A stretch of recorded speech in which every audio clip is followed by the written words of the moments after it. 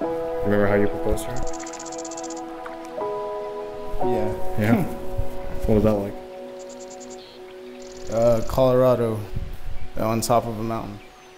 So it's a funny story because I had planned it out three different times. So the first time we went up to that artist point, and there was a couple getting remarried on top of the mountain where I wanted to do it. So they kind of like hushed us and shooed us away. So that kind of ruined the moment right there. So I was like, nah, I'll do it the next day.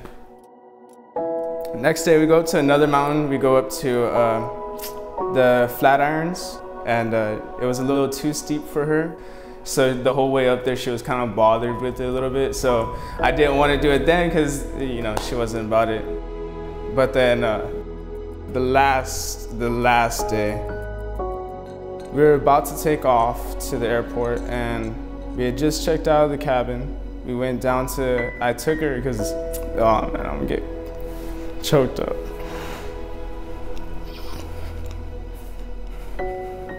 But yeah, I took.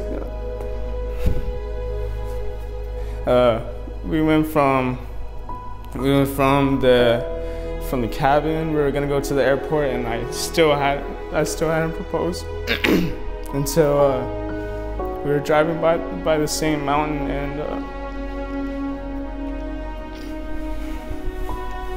and I guess, like, well, I mean, I had no other choice, basically. I was gonna, sorry, I'm getting emotional.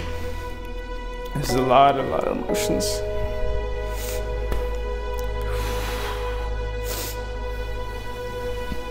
So yeah, so we went up to the mountain, no one was there, and it was perfect. Today in the presence of God and all my friends and my family, I choose you, Ashley Michelle. I choose you, Austin Matthew, to be my wedded husband, to have and to hold. From this day forward, I promise to stand with you and in times of joy, in times of sorrow, through sickness and in health, amidst hardship or triumphs, to share together what God has planned. Today, for as long as God may let us live.